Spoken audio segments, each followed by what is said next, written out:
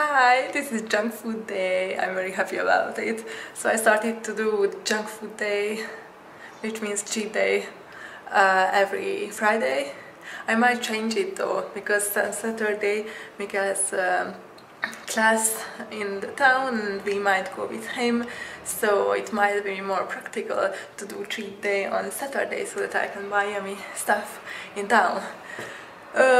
Today I already ate a croissant, a real French croissant, a hot dog but without bread, and with all the condiments we had, and cheese, and also had sandwich, and also had shrimp chips, and I have some tiramisu in my fridge, and I might get something else too. I don't know.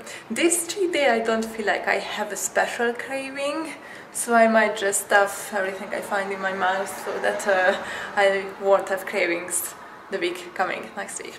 It's very sunny, as oh my god, you can see.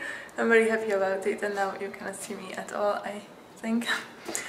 I feel very good, although I still don't want to see people and kind of hate on my friends, like the French ones, because I don't want to see them. And they think that it's nice to just ask how I'm doing and to come here and to chill, but I don't want to. I really just want to be with my family. That's it. I wanted to speak about something. Yeah, I know. I had a Skype session yesterday with my DJ, our DJ. Okay, this is not just my wedding, our wedding. I always say my room, my bedroom, and then I realized that it's our bedroom. Sorry, Mikael. Our wedding, our bedroom, and our DJ. It was very good though. He's a nice guy, and he spoke a lot about his business. I was quite happy because he's offering everything we wanted for the wedding. So I think we will choose him. It's almost sure. But we might wait until we get to Hungary to sign the papers, because at the end he was like, he also needs a room, and he also needs like he has a fellow coming, so they will be two, and for two people the dinner something and the room is quite expensive, so I don't know. Mikael wasn't very happy about it, which I can understand, that I'm a very nice person, like I am too nice, so for business I'm very bad, and I was just like, yeah, yes, I can understand that, I can understand, and in my head I was thinking, Mikael will kill me, oh my god, yeah.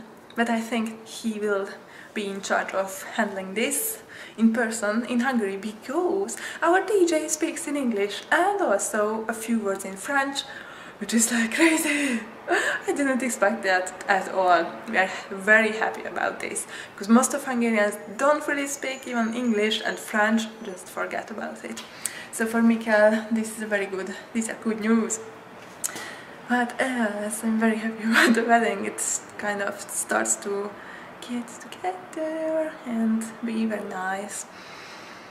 I would like to buy my dress finally, but I have to wait. I have to wait like 5 weeks or so that we can go back to Hungary, finish the paper stuff and buy my dress and stuff, and then I can buy the accessories.